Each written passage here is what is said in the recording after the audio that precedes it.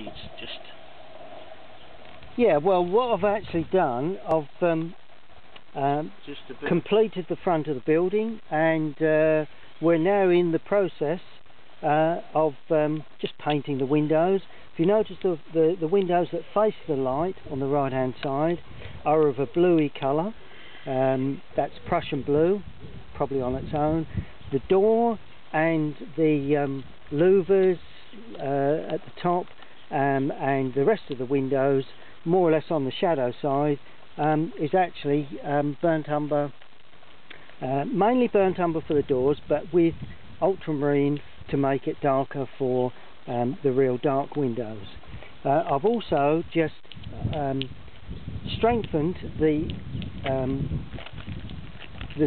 trees either side, just to give a little bit of feeling of depth, and the next stage will be really putting in sheep.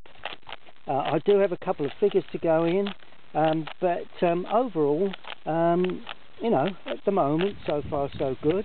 And then when I come to the shadow part, I'm going to run the video to show you how to put the final touches on.